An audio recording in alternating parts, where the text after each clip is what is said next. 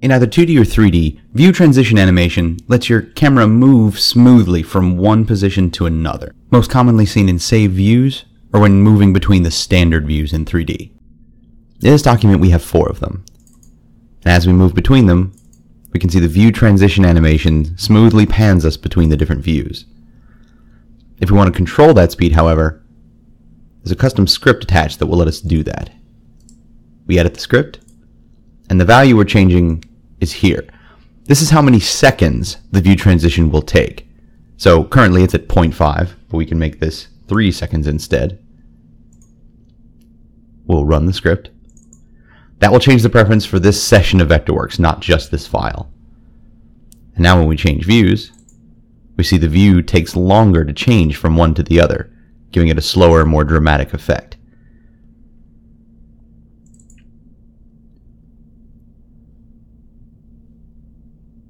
We can also edit it again and give it a value much lower than 1. Run the script. And then when we change views, the transition is very quick, only being 1/10 of a second. You can use this to walk through your document and control the different speeds between the various saved views. However, this setting is global, so you'll have one speed for every change between different views.